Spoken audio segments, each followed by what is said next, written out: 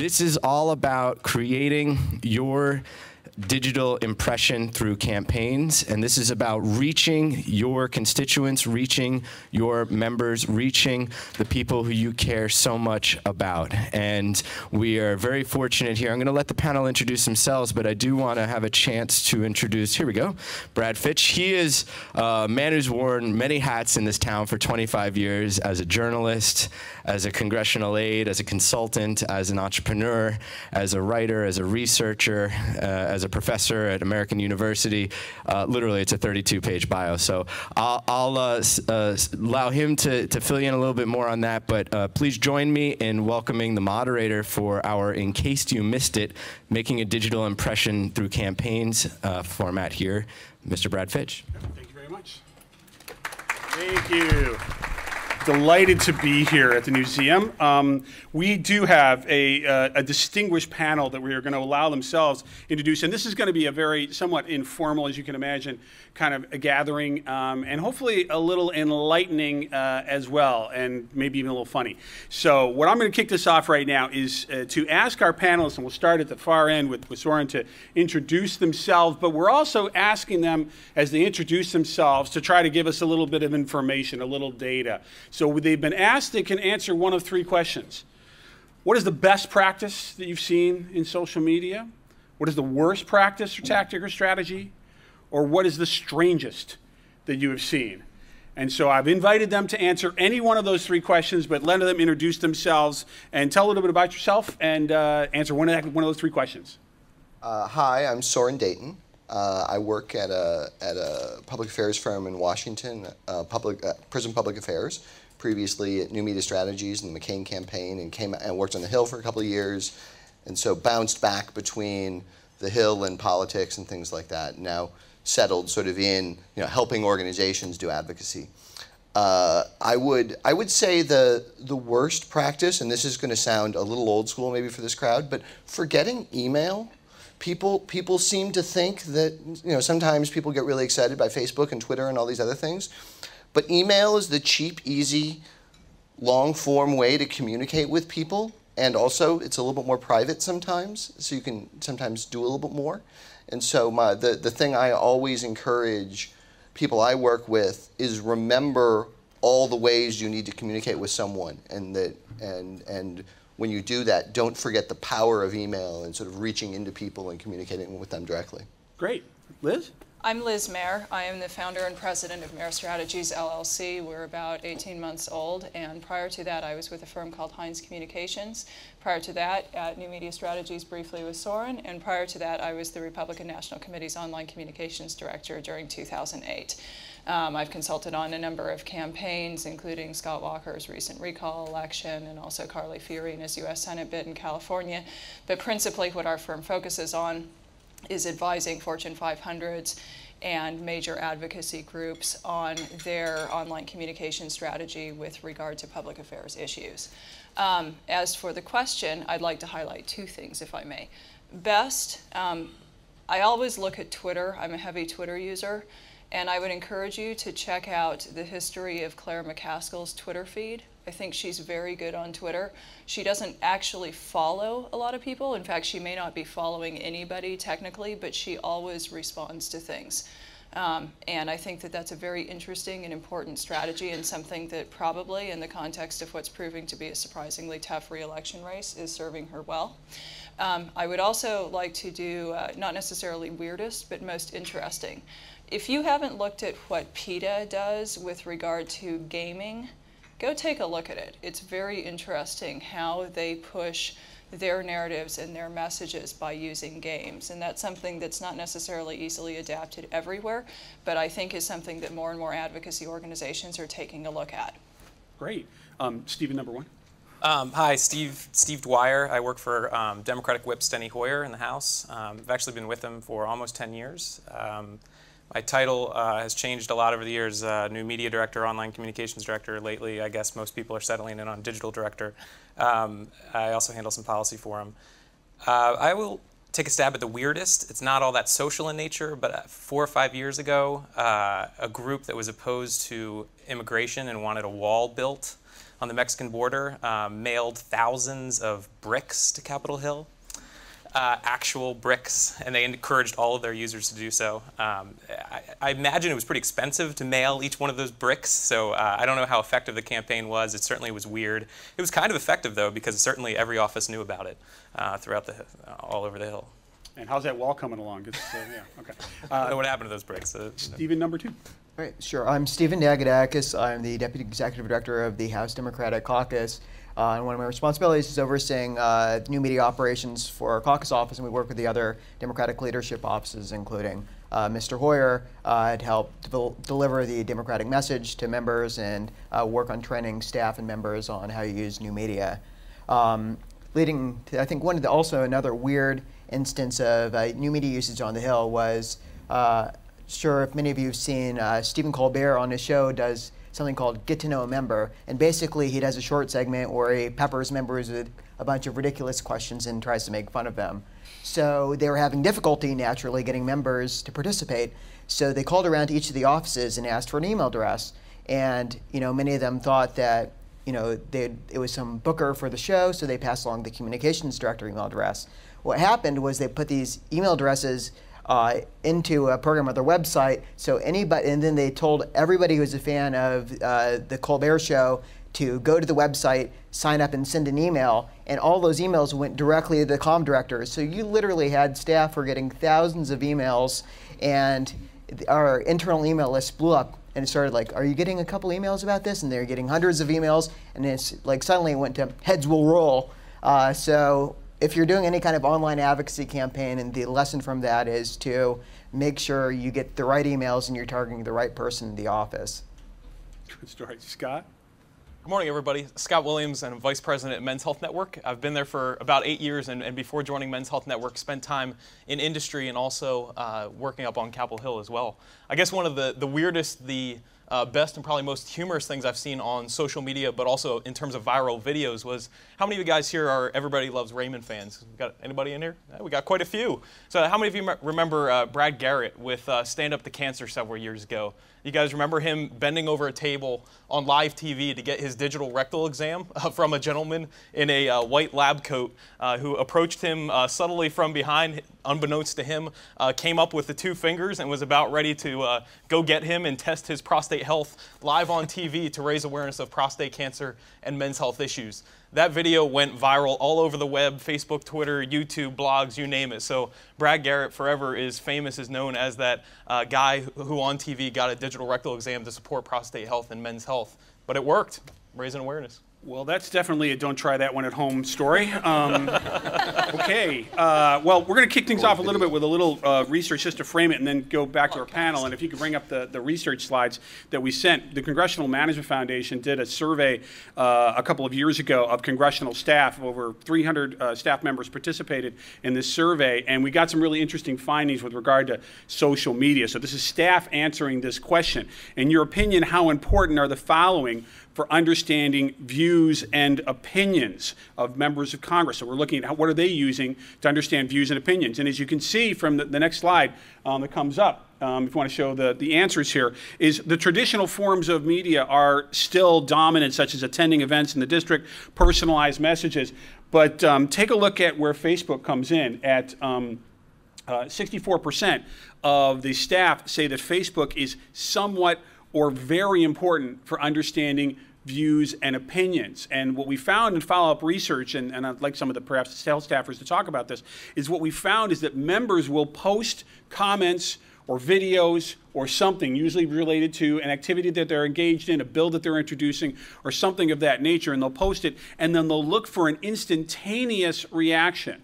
So the message there is it's hard to start a dialogue with members of Congress on a new topic, but if they're talking about something, they are looking for people's opinions. And we did a session for one of our partners, our supporters, and did a webinar and had a staff member, and the staff member said, yeah, if we see 20 or 30 comments, it's something we pay attention to. And the number that she used was 20 or 30.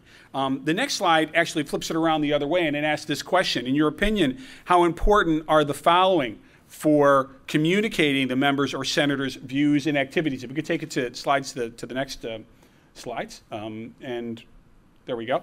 And this is, so we flipped the question. So it's how important is social media and other activities for communicating the members' views? And what we found is local media responding to constituent communications. If you can move to the next slide, thank you. Local media response to constituent mail, these are still dominant. But look at where Facebook and YouTube come in at 74, 72%. These are huge numbers. In fact, in our report, hashtag Social Congress, the Congressional Management Foundation concluded that social media has been adopted greater and faster than any technology in the history of the modern Congress. They've really adapted and really are aggressively going at it. The Democrats and Republicans have contests with each other over who's got the best and who's got the fastest and who's got the most tweets. So we thought that'd be helpful to just give you a little data to frame the discussion. I'm now going to go back to our panelists with a couple of questions and try to draw them out a little bit. And we're going to start at the strategic level. And I'll start with Scott over here and just try to move quickly through the panel. But strategically, what rules do you follow? What are some of the guiding principles that you think of or that you try to communicate to your staff or your colleagues when you consider interacting in social media? Excellent. Thank you, Brett. That's a great question. So first off, I have to recognize my colleague, Kamaya Dixit, who's here in the room. She is our social media guru and our communications director. So Kamaya, the way we've set it up from a strategic standpoint organizationally, our mission is to reach men and their families where they live, work, play, and pray. So to that end, it's absolutely critical for us to bring humor to what we do to get men to perk up and pay attention to health messages all across the nation and in local communities. One of the things that we've done as an organization is we've appointed Kamaya to be that one person organizationally who is going to do all things social media for us. We don't have 12 or 15 staff members on social media. All things go through Kamaya. So for her, it's about striking a balance with humor, but also timely information. So it's about crafting a solid message, getting it out in a timely fashion, to really making sure that we're honing the message in a way that our constituency and our men can both understand and they feel comfortable in wanting to engage with that message. So having internal staff are driving the process. Absolutely. Stephen? Sure. So one of the things we first do is develop what message, figure out what we want to get out, and then who are target audiences, and then think about which of the social networks are most effective to doing that. So for example, if we have breaking news or something like a news article that we want to get out, we'll usually send it out on our Twitter account at House Democrats. Or if we want something that might last for a few more days, kind of a general topic we want to talk about over the course of a week, we might post it on Facebook, because generally the length of time that people are able to see that post on Facebook is, about 2 days versus on Twitter, the shelf life of a tweet is very short. One thing for us, even though we all do go through one staffer, the communication director generally has to approve everything that gets put out. We much more so, social media is now a part of every single staffer and our entire operation. A couple of years ago, it was mainly me, having to repackage all the content that was coming from everywhere else in our operation and having to customize it and tailor it specific for the different social media sites. But that's really changed just in the past year or so, where and part of that is because all of our actual staffers, whether they're policy staffers or administrative staffers or press staffers, they all are using social media more and more in their own lives, obviously. And so now it's whoever originally comes up with the content in the office, whether that's a policy staffer or a press staffer, it's their job now to think through all the different social networking sites that they want to put it on, and then also to customize it in those different areas. So I think it's really much more of a teamwork. It's just really at the core of everything we do now. Liz? I often say to people to think about technology and tools that are available to you like a Q-tip. That may sound odd, but I'm guessing when I say Q-tip, the men in the audience think about things like car detailing. Many people, both genders, probably think about cleaning your ears. Women may think about makeup. The point here being that all of these tools and technologies have multiple purposes. Don't think of them as just one thing. If you think of Twitter as just a broadcast tool, you're not going to get full benefit from it, because it's a great way of gauging opinion, engaging in dialogue with people, that kind of thing too. And I think that applies for the other tools and technologies as well.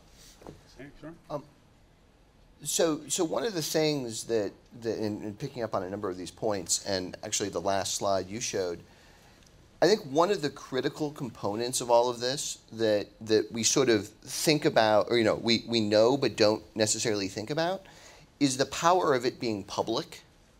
And members of Congress get emails and they get faxes and phone calls But when they get 20 comments on their Facebook page, everybody else is noticing too. The media is noticing. And so I think one of the most important things is not just to express your idea or your position, but to express it in a way that there's external accountability for, to make that argument so that other people have to understand it, or so other people can perceive it. And also it helps build a sort of daisy chaining effect where people are like, oh yeah, I'm with that too. And that works in all sorts of advocacy formats and everything else. I mean, that's in some ways the same thing as a yard sign in a campaign or on, you know, some issue or something like that. I want to keep this as interactive as possible, and so if you have a question or you have a thought as one of the panelists are talking, please raise your hand, try to get my attention. We're talking now at the strategic level, so if you have any thoughts or questions for an individual panelist that you'd like them to follow up on or amplify, please feel free to raise a question. Yes, ma'am, right up here. We've got a microphone coming up here so everyone can hear you. Yeah, this is very old-fashioned, but so I want to ask your opinion of it. My organization, let's say, starts a new project, and we create a web page. Our web pages, and it'll be on the overall organization, but we'll have a separate web page for announcing that project. Is that just hopelessly old-fashioned and useless? No. No. Liz, you spoke up first. What do you think? Well, I think we probably did simultaneously, but I'll use ladies first to my advantage here. There you go. No, I think it's useful. I think one of the reasons that in my business that I see most utility in that is when a reporter goes to write a story. Reporters have limited amounts of time. They're often on deadlines. They're often strapped with trying to cover like 6 different things. If they're covering what you're doing, it is far better to have a single place where all of the relevant information that you would want that person to see exists. Because first of all, you're busy. If they call, you can refer them to that. Second of all, they're busy. If they've got stuff that they can cut, copy, and paste, links that they can click on that direct them to like interesting pieces of research that they may want to reference in whatever they're covering, I think that's actually very valuable. Now, separate to that, I think that it is useful. There are enough people who still prefer going to websites. Maybe they like Twitter, but they don't like Facebook. Maybe they like Facebook, but they don't like Twitter. That happens. So I think you always want to have that sort of a presence in case you're doing something like a petition or donation or whatever it may be, just to catch people who aren't sort of involved in all of these different mediums.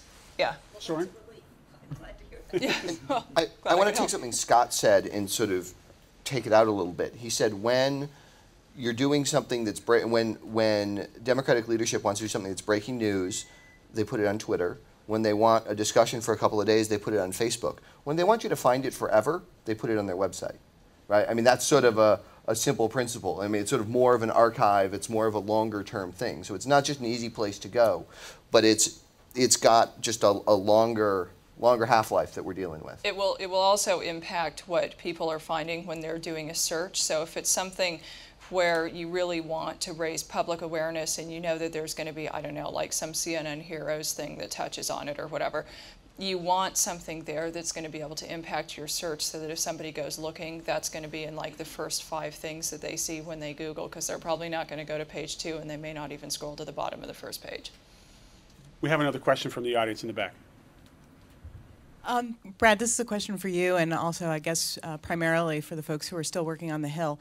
There's been a lot of efforts made to make sure that communications to congressional offices are coming from constituents. So there was, and if you look at your own survey where you're talking about valuing the perspectives of constituents, when you go into the world of Facebook and Twitter, doesn't that allow you to break through that barrier and have comments from folks all over the country showing up on an individual member's Facebook page, and how does that balance out?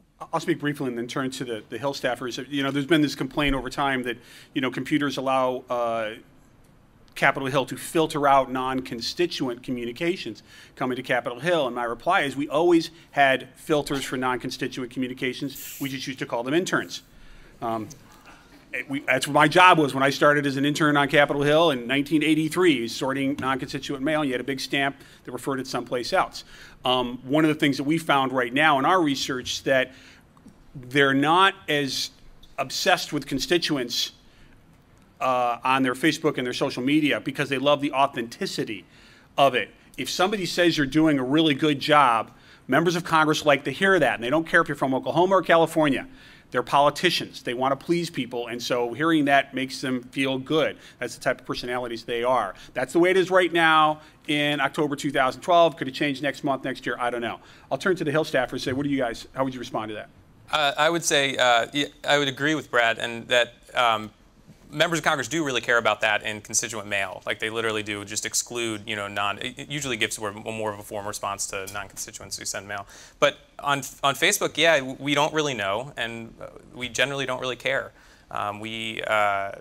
If somebody's really active and sort of posting all the time, and especially if they're incredibly negative, and they happen to be a district from the district, then we're certainly not going to pay attention to that person nearly as much, but as we would if they were in the district, because it's easily to click away. But most of the people we don't click through to see where they're from. We don't have the time for that. So I would, and even though a lot of members are against, don't want to waste time on non-constituents, a whole lot of members have national ambitions or statewide ambitions or whatever. So I think they see it as a plus. They're not restricted in the rules of the House in the way they were when you actually know who the constituents are. I'd say that constituent management systems and constituent mail are still the bread and butter for most offices. Not very many members will ask, who's tweeting about this, but they'll ask, how many people wrote in, how many people called about a certain issue. But I think you should also augment that with social media. For example, if you @tweet, it's a function on Twitter where you can send a message directly to somebody's account. There's a good chance that a senior staffer or a member will actually see it. Quite a few members actually tweet themselves, and we'll check and see it. And it's kind of a unique opportunity that you may not have if you're just writing in or calling an office. All right, we have a question from Twitter from ALS Advocacy. Can you guys please speak to getting non-for-profits to move past the dreaded online form letter campaign? The dreaded online form letter campaign. How would you speak to that? Anybody want to say? I'll throw out there that there was a recent study that was done, I believe, by Fitch and Strategy and written up by Roll Call, and one of the points that comes out of that is that quality really does trump quantity, and I think people need to pay attention to that. You can send 1,000 form letters, and I guarantee you, based on what that study shows and what other studies have shown, that that is not going to be as useful as having like a couple of individual personalized emails, a couple of individual personalized tweets, maybe some good commentary on Facebook that actually delves into an issue and is more than just sort of the usual talking points, that kind of thing. So I think it's important to diversify that and make sure that it's really authentic and it's not just the same thing repeated over and over again.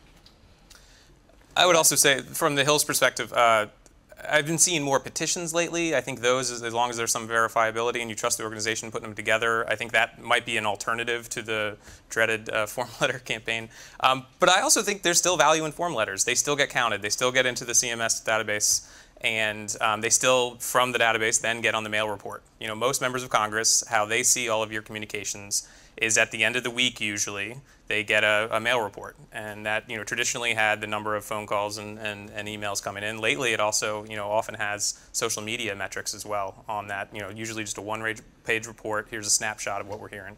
And so, the form letter campaigns, they certainly impact those reports. Sorry?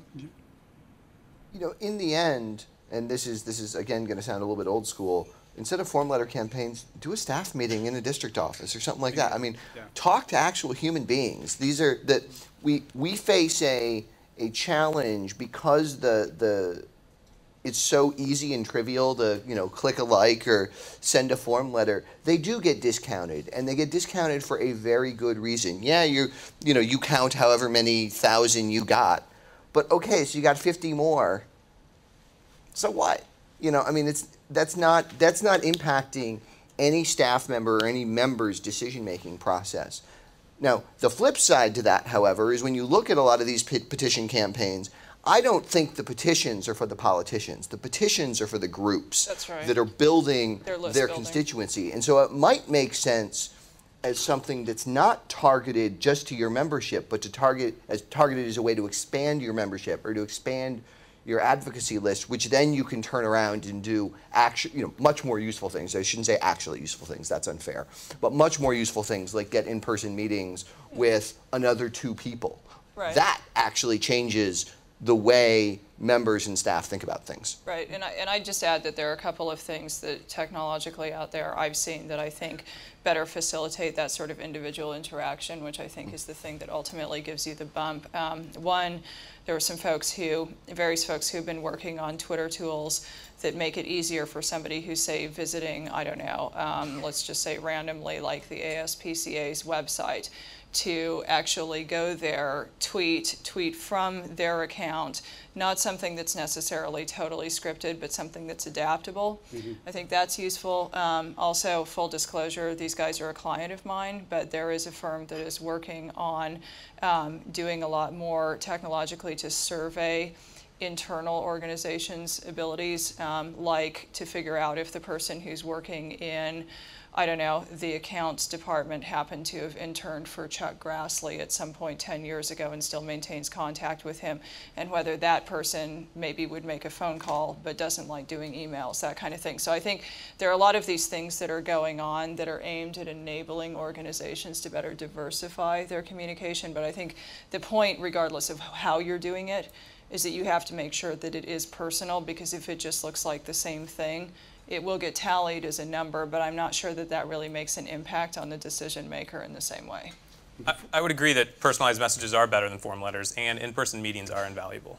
So I would only add on the petitions, please don't use petitions to raise money. And please don't tell people you're going to send a message to Capitol Hill and then move them onto a fundraising page in the next screen.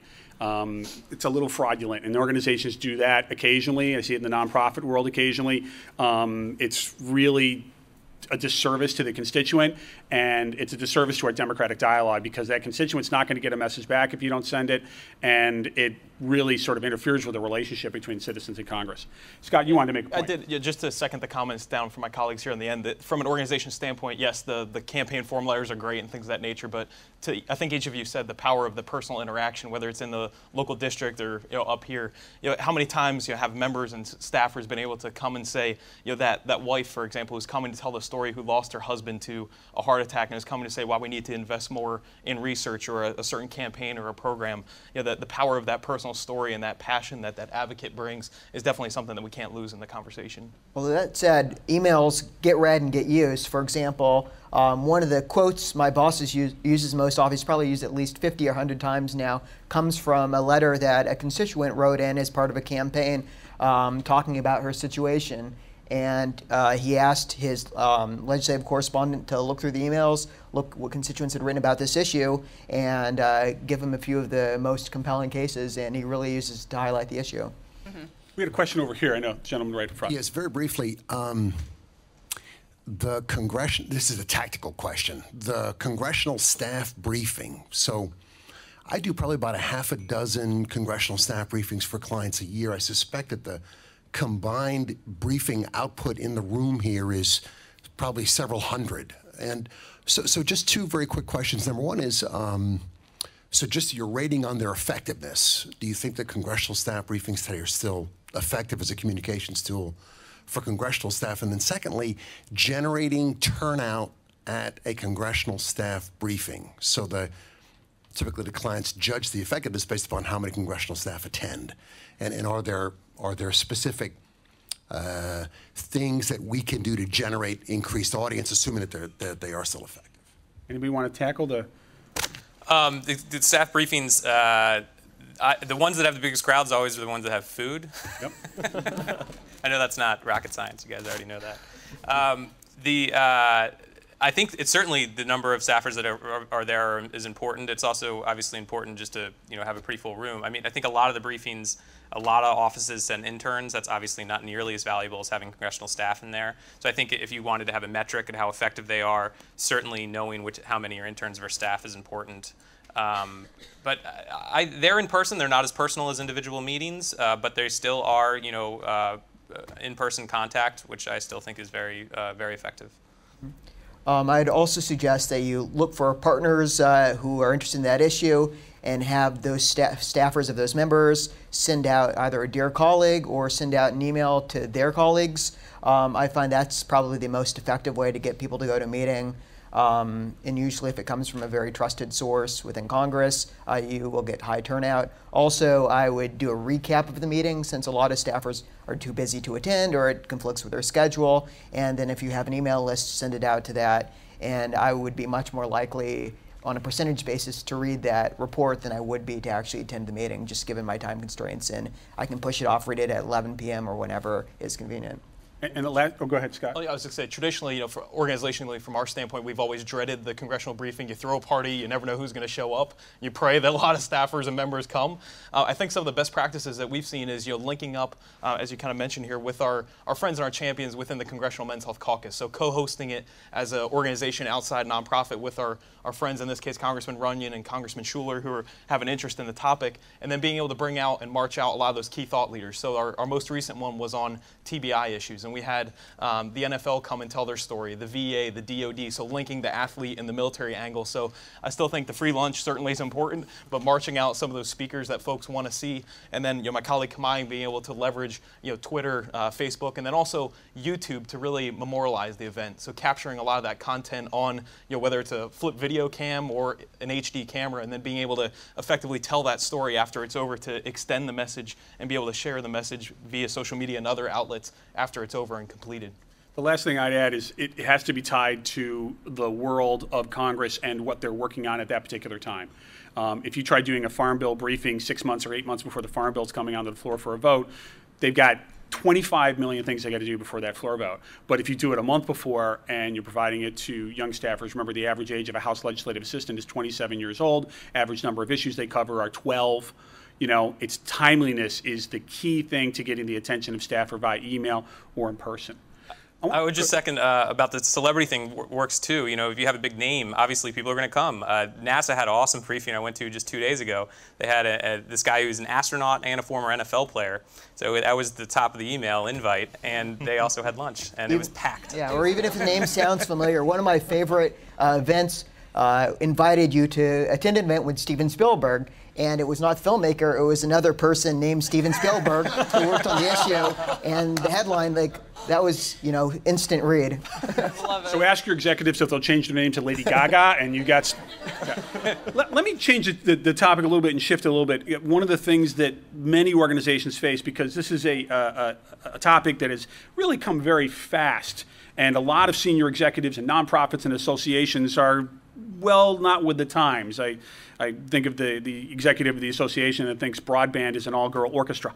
And some of the challenges that people face are, frankly, internal, not external. Talk a little bit about how organizations, if they are facing internal resistance to change, to innovation, to indeed risk, whether that means opening up social media, which is a great unwashed democratic forum with a small d. Talk a little bit about how to overcome internal challenges to embracing social media. I'll jump in. I've done a lot of this over the years with members of Congress in our leadership position, working with Stephen as well, on we have to, it's part of our job, is just convincing members of Congress, many of whom are much older and don't know much about these social networks at all, convincing them and their chiefs of staff to really prioritize this. And the one thing I always try to stay focused on is money. It's not that expensive, to get involved in these social media networks. I know on Congress, probably same as you, we all still have huge chunks of our budget that are dedicated to direct mail, paper, postage. That is so much money. I always say my favorite talking point is, if you instead of having 3 direct mail pieces a year, if you just eliminate one of those, you can more than well fund, a great online presence and all the social networking, a brand new, gorgeous website, great emailing tools. So and then you really got to show them how cost effective it is. I think analytics really help. I think Facebook analytics are awesome. I think a lot of people don't understand the exponential growth potential of Facebook and Twitter. But if you show them, if you have a really successful post on Facebook and you can show them that it can so easily reach so many more eyes even than you have followers, that is really powerful. I want to echo the cost point. I mean, that's really, stepping back, we have all these, these nice shiny objects we can talk about. But what's happened is that the cost of communicating has fallen to almost zero in a lot of cases. And the cost of advertising has fallen dramatically too. And your ability to target them has fallen, it's mind-blowing the amount of targeting you can do. I was working on a Senate race, and we were looking at our polling, and we were not doing as well with women as we wanted, and we could buy women, buy the eyeballs of women on YouTube in certain age ranges. Did they come in binders, or they no? No. So you could buy ads that would only show to women between 35 and 45, for example. And we did it in some targeted counties, and we polled it afterwards, and it worked. And it was, one, you couldn't do that any other way. There's no other way of accomplishing showing some sort of message just to those people.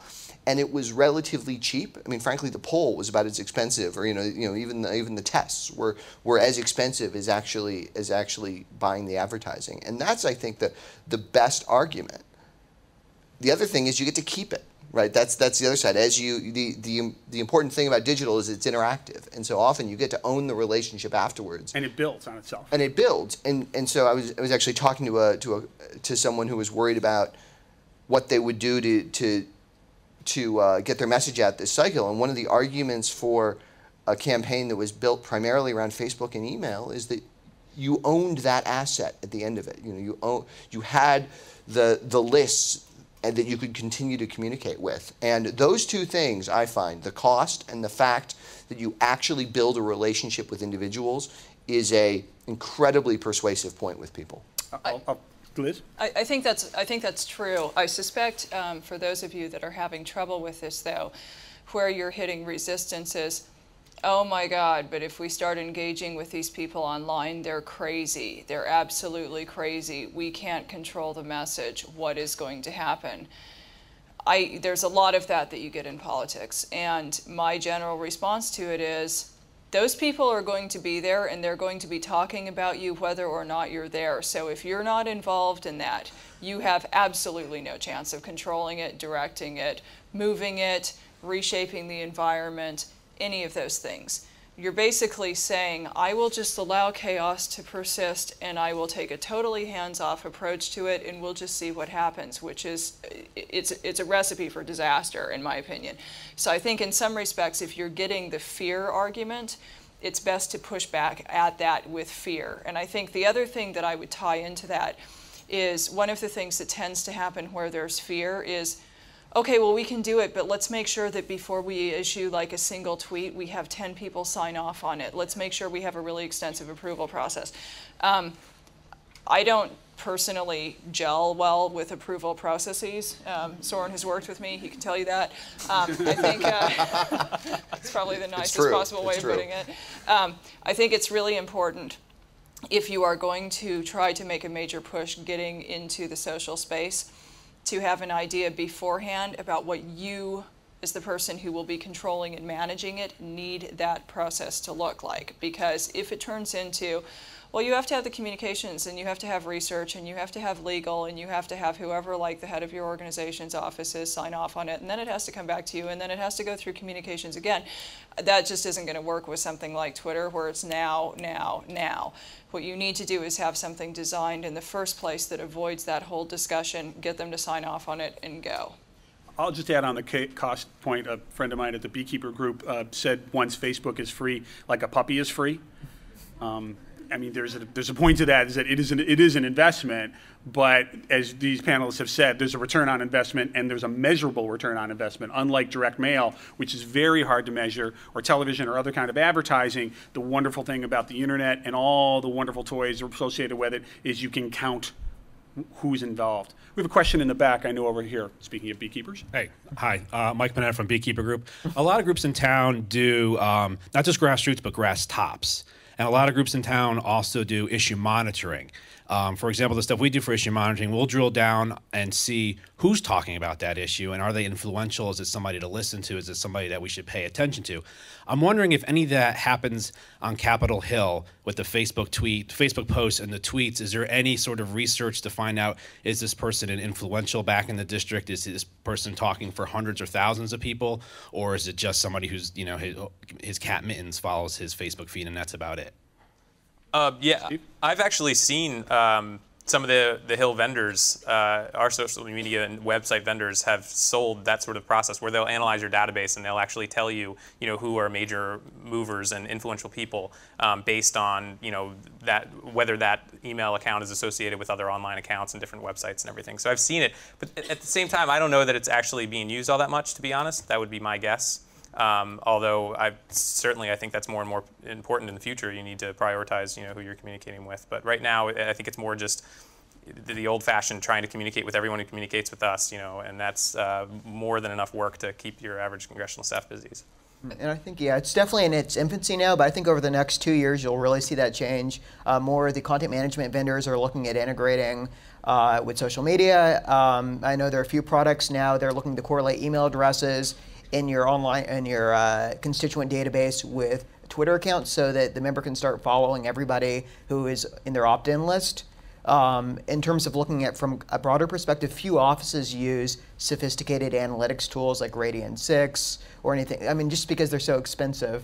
And if at all, you'll see maybe 1 or 2 leadership offices using it, but yeah, most can't afford. I would add on, like the CMS systems that we use on the Hill, they were rather static for a while, but just in the past year or two, they're really growing quite a bit. There's new competition in the market. There's new companies that have come on the Hill.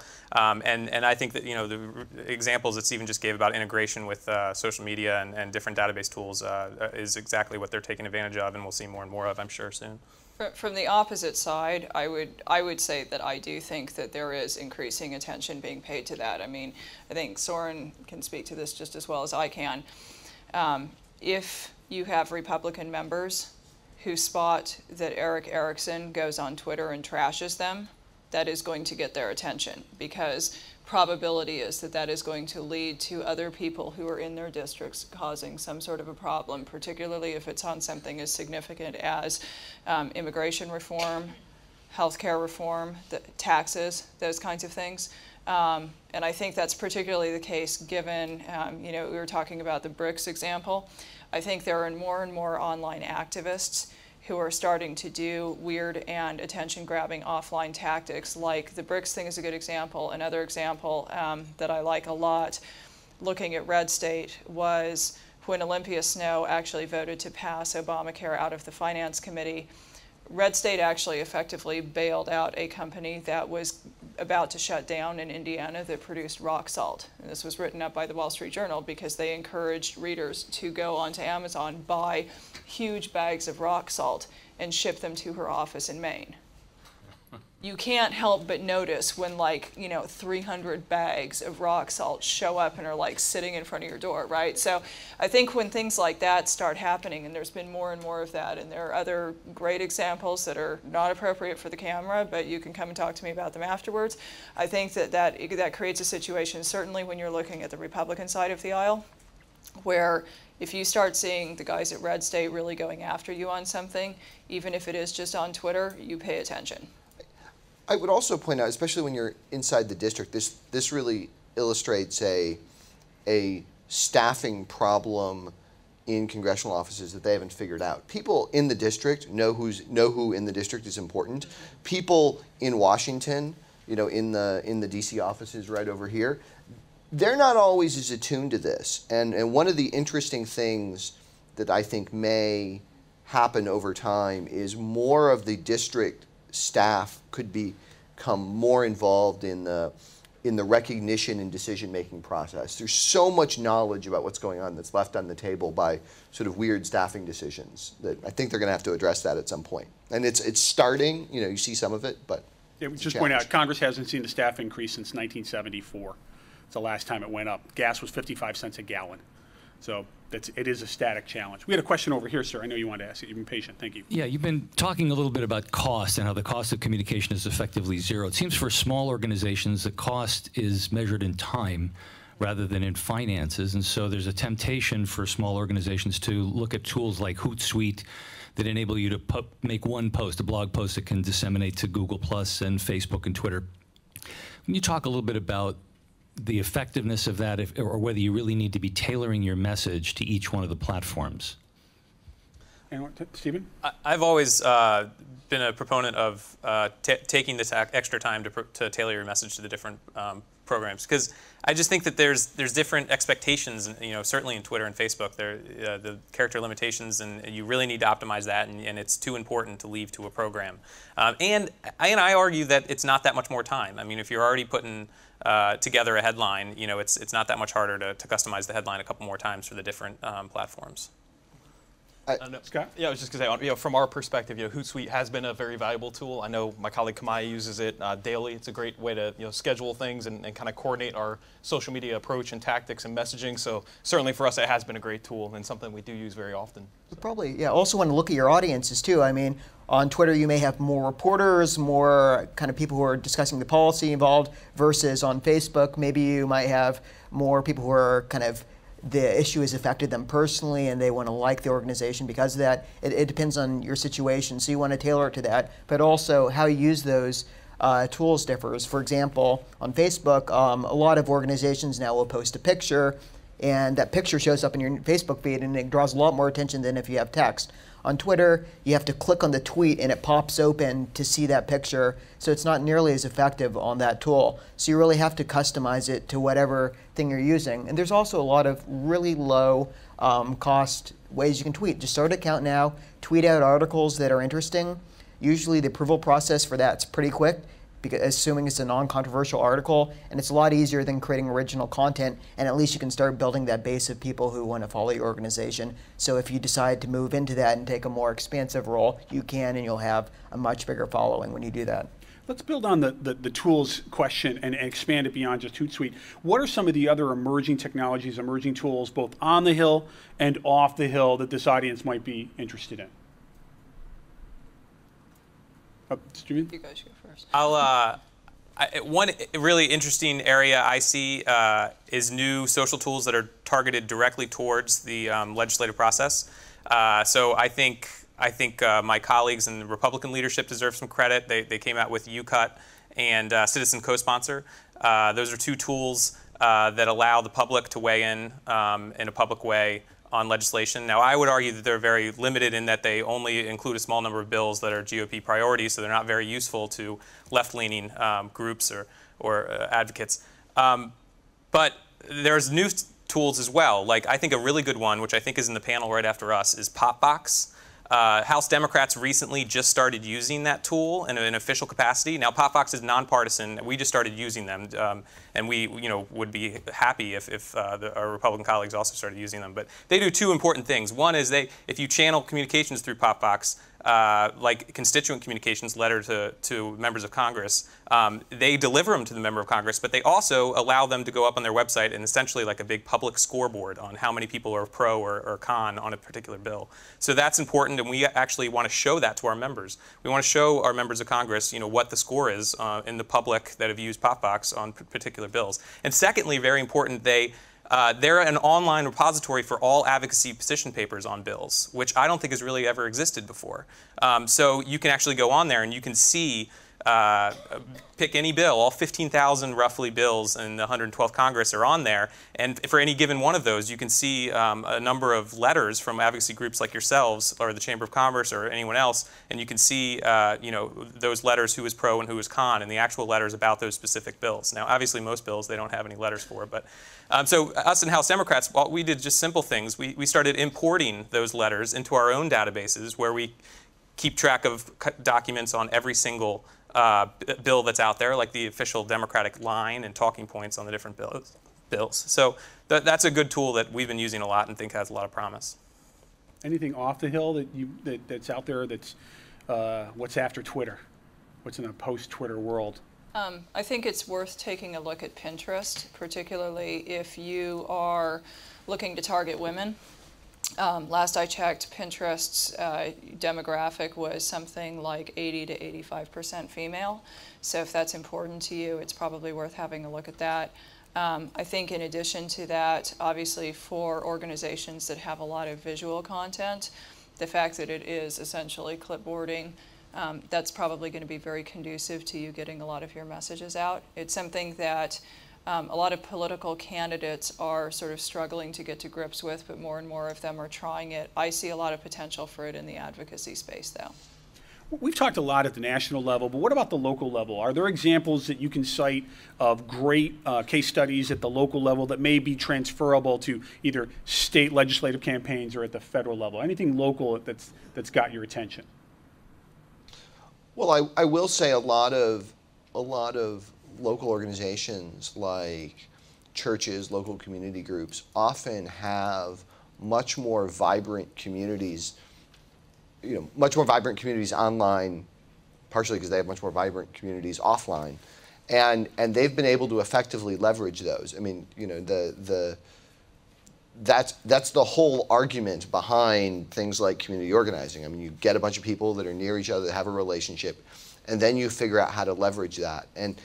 And so that's, while I'm just having a brain blank right now, that's been my experience of where things are most effective. Those are the people that are good at getting people to show up to things.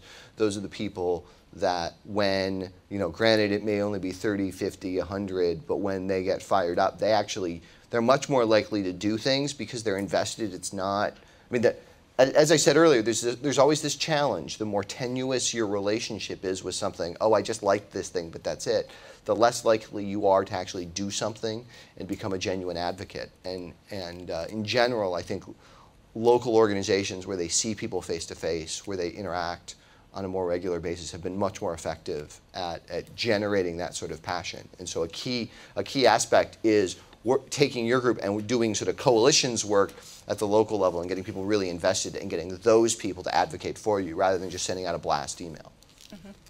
I wanted to echo your comment there, Soren. We've part of our mission is hosting free health education and screening events. We've linked up with NFL teams in specific markets to do this. One of the strategies is linking up with the local fraternities in the area, the veteran service organizations, the faith-based institutions, the Masonic and other related organizations. But even then, from a social media perspective, tying in with the NFL team fan base. So if they have 500,000 folks that like them on Facebook and their Twitter following and things of that nature, it's such an effective way to reach out to a gigantic fan base in that local community to be able to spread all kinds of messages, whether it's a health education message, a come out and take advantage of a free service, get involved, raise your voice, tell your personal story. There's so many creative things that we can do with that.